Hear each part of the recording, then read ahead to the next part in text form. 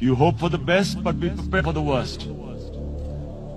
If a conventional war starts between the two countries, Mr. President, if a conventional war starts, and anything could happen, but supposing a country 7 times smaller than its neighbor is faced with the choice, either you surrender or you fight for your freedom till death, what will we do? I ask myself this question.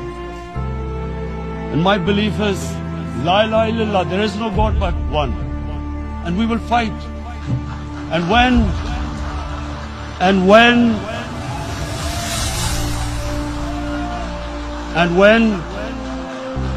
when a nuclear armed country fights to the end, it will have consequences far beyond the borders. It will have consequences for the world, which is why I repeat I'm here. Because I'm warning you, it's not a threat. It's a fear, worry, that where are we headed? And I've come here to tell the UN, you've got to, this is a test for the United Nations.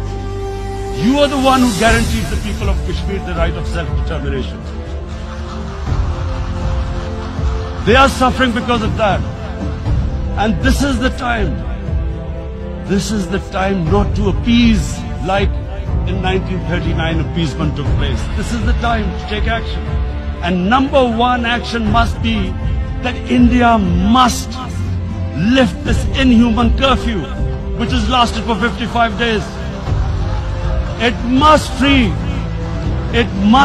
all political prisoners, and especially those 13,000 boys that have been picked up. Parents don't know where they've disappeared. And then